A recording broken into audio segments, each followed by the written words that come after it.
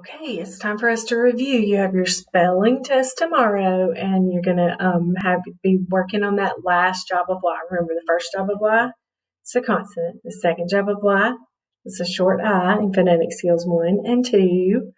The third job, it can be a long I in phonetic skills 3 and 4.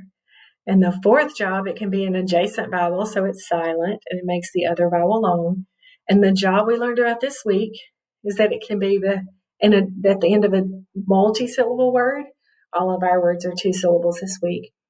And it will say the long E, unless it follows the NFL rule, and it will sometimes say the long I sound. Okay, so we're going to pick some words to read and look over, and then I'll scroll through and give you more words to study for the test, okay? All right, so let's look at this list right here. All right, so we're gonna look at the one here that starts with lacy. Ready? Let's read them together.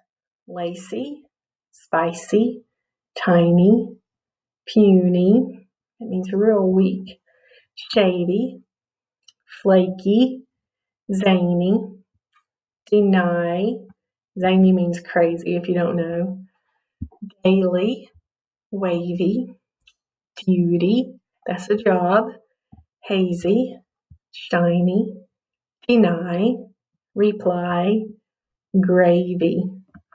I don't know if I've ever told you guys this or not, but my sister's cat's name is Gravy. Okay, so let's see. Let me see if there's any words on here we need to talk about. Ooh, look at this one. Leaky. This one has phonetic skill 5 in it. And easy. Okay.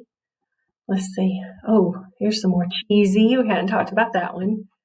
I like this one. Queasy. That means like you feel like you're going to get sick. So surprise your teacher one day and say, I'm feeling a little bit queasy. Your teacher or your mom. Instead of saying, I feel like I'm going to get sick, say, I feel queasy. You'll sound really smart. Okay, this would be a great time to pause the video and study over these words.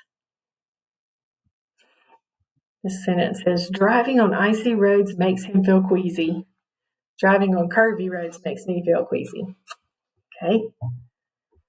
Here's some more words for you to study. Pause and study.